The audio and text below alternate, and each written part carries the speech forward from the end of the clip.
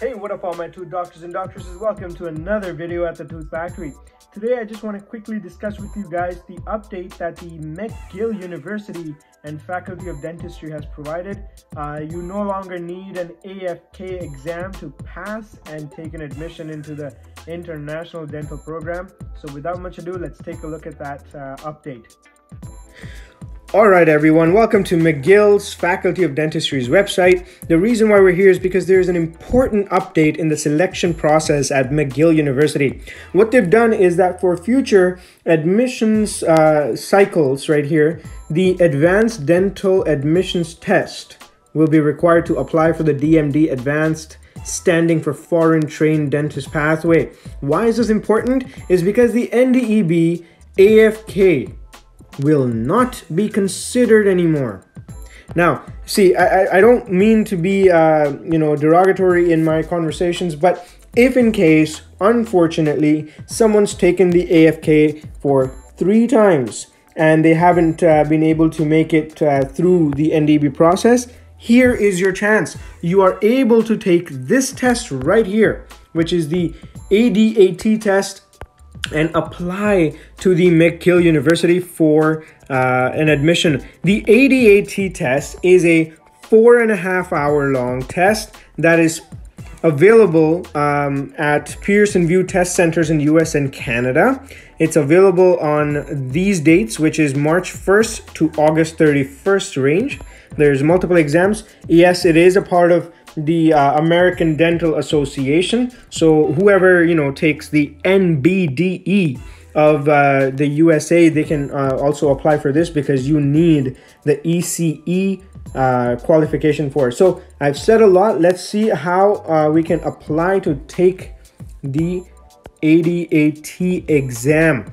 So ADAT exam, remember that it has to do with the American Dental Association, which means that with the completion of the Advanced Dental Admissions Test, it's designed so that you can take the 3rd and the 4th year dental students for practicing dentists interested in postgraduate training in dental specialty areas and international dental students applying to advanced dental education programs or advanced standing and pre-doctoral program. All of these guys are able to take the ADAT. So, back to the application area. It says read the official ADAT guide before completing the application. So let's take a look at the guide, see what this exam is about. Let's open up the 2021 ADAT guide. So it's freshly updated. What we're interested in is the eligibility requirements. What we know now that once we clear this exam and we get our scores, we can take the admission application at McGill University. So let's make our way down to the eligibility first, because that's the most important one. Then we'll take a look at the other side of this guide. So the eligibility requirement is here. The ADAT program, to participate, you must qualify through one of the following provisions. Okay, fair enough. So it says dental student in CODA or CDAC, which is accreditation. We're not accredited. That's all right. We look over here. The dental students in a non-accredited dental school. Now, you could be a student in internship, or you could already be a graduated dentist, right? But we're both going to look at where it says dentist graduated from or dental students in non-accredited programs, right? So I'm going to scroll down a little bit where it says a dentist graduate of non-accredited dental program. It says the following provisions are required for verification of educational credentials obtained from non-accredited dental schools. They have to have it done by educational credentials evaluators. In other words, ECE.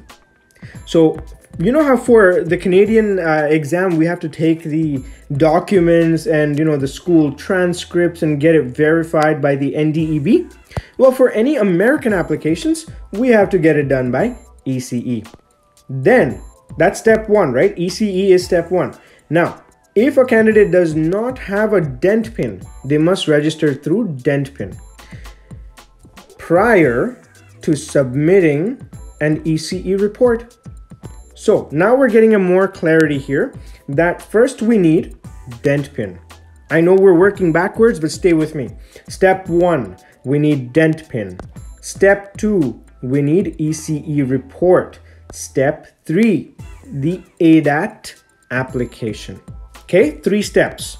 Now, ECE, it prepares evaluation reports that identify US equivalents of educational qualifications.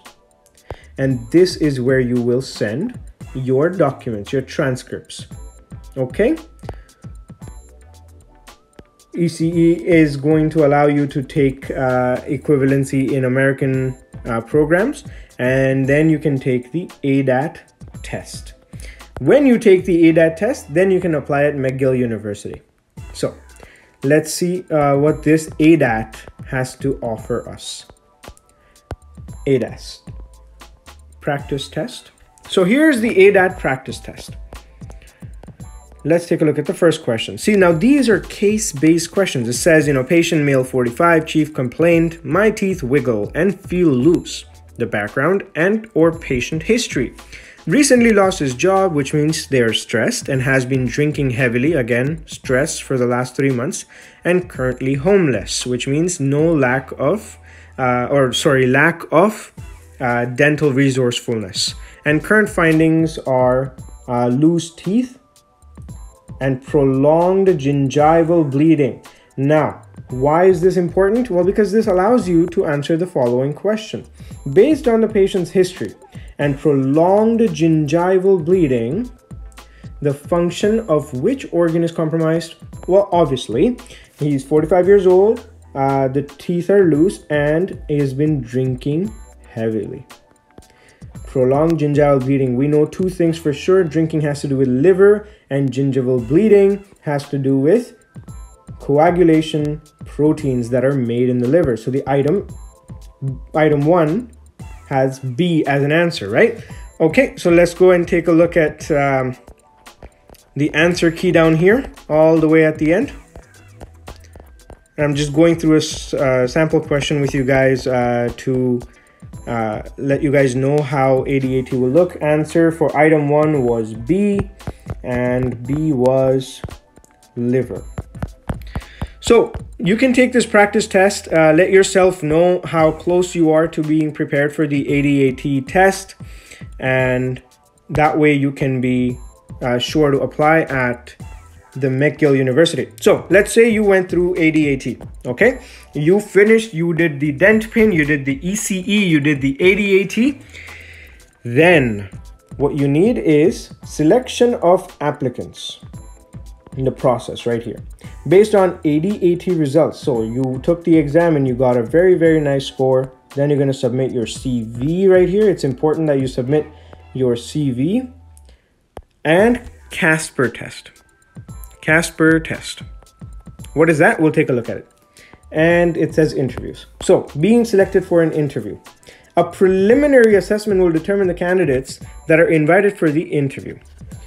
Preliminary assessment will take you to the interview, which means the preliminary assessment is based on academic performance on ADAT. 70% of your selection is based on academic performance on the ADAT test. Non-academic aspect includes 2 things: Casper test and curriculum vitae. Casper test is basically this online test that you can take, that can, they can find out what your judgments are and so on. It's very simple. It's nothing different. Curriculum vitae is your CV. Then comes, so interviews are done using a format called the virtual multiple mini interviews. This is it. These interviews consist of multiple stations that can be task oriented, simulation or scenario or discussion oriented. And they can give you 100% of your eligibility into the admission. Once you have reached the MMIs, that's it. That's what decides your admission. Okay, so take a look at this. The application category, graduates of non-accredited dental programs. Usually there's about 114 people that apply at a year, and the average AFK score was 88 for applications. For people who are stationed at interviews, only 14 were selected.